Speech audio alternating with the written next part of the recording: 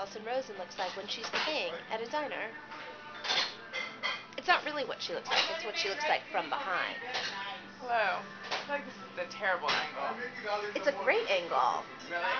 Once again, I tell her what a great angle it is. Once again, she doesn't tell me what a great angle, Anna. Look at this old school cash register.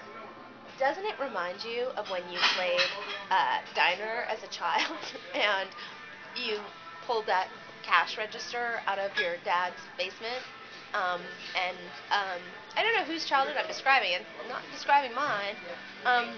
It's also very patriotic, as evidenced by the flag. Why don't we talk about the store we found?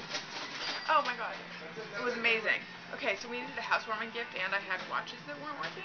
So we walked in and saw... 2 watches that weren't working, as you know if you follow her blog. Right. So Anna was like, oh, we should go in here. We walked into the store that had housewarming things, and then I turn and look, and there's like a whole counter of broken watches with men fixing them.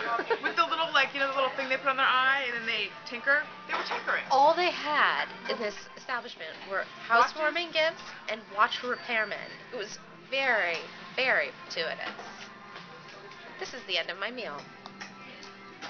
Oh my god, that was so disgusting. I would never want to know who I was again. Bye.